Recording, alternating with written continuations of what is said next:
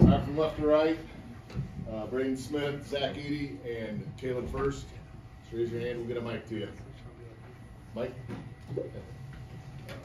Braden does that first 6-7 minutes of the second half. You look gassed, but how did you manage to get through that and continue to play at the level that you did?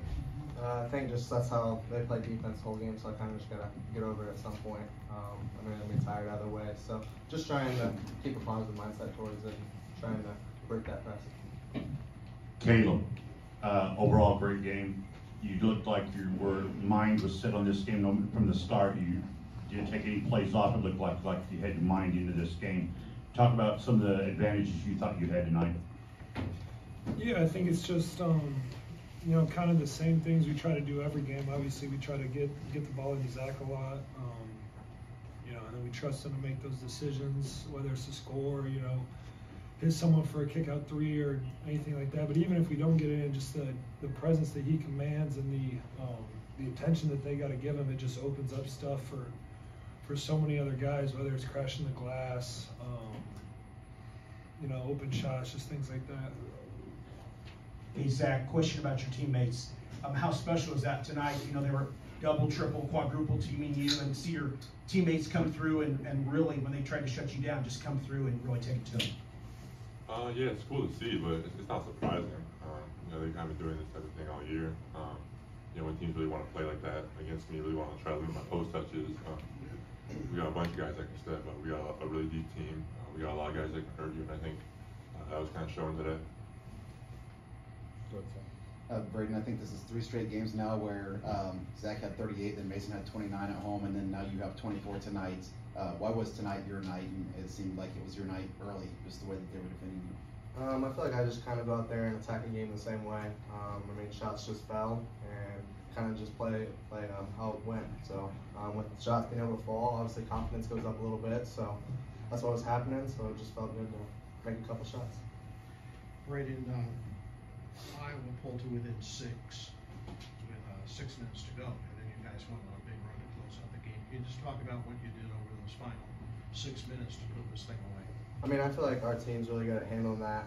When teams come back, and especially on the road when the crowd gets into it, we're good with responding. So, I mean, we're not shocked by it. I mean, we knew they were able to come back and hit those shots because that's what kind of the team they are. So, we kind of just handled it real well, and then we got some shots to fall and got on that run. Yeah, Braden, obviously, first possession of the game, you guys turned the ball over and give up that fast break dunk, but from then on, you know, 19-2 run, really got up big in the first half. Just how important was that to really start off on the right foot against a team that, as you guys saw in the second half, can really put some runs together, no matter how big the lead gets? It definitely helps, being able to have a lead like that. I mean, just like that, if they went on that run early, it would have been hard because they're all so good and they all can shoot. So being able to go on that run early was really helpful.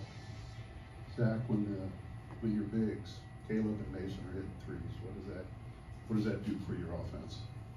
Yeah, it makes it really tough. You know, some teams want to double big to big. That's a pretty common thing. So when Caleb and Mason are hitting threes, obviously you can't do that. They have to kind of stay with them. It opens the floor up a lot. It makes it, when anyone's hitting a shot, it opens the floor up. It makes it really hard for teams to double and give me more room to operate in the post.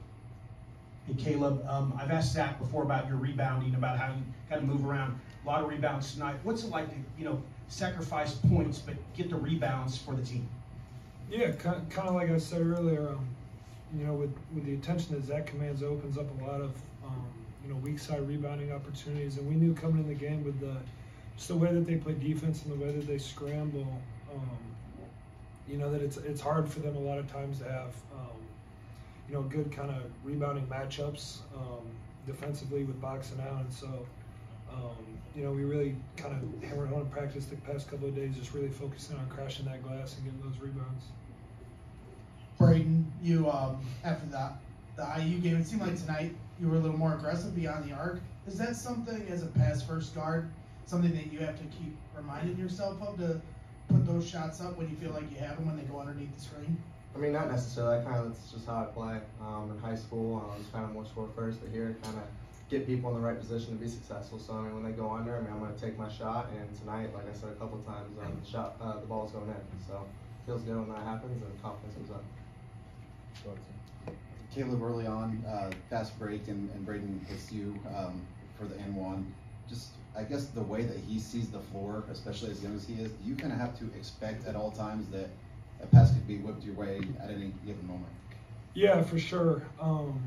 With him though, he kind of has like a little tell. Like he'll look at you real quick for a second and look away.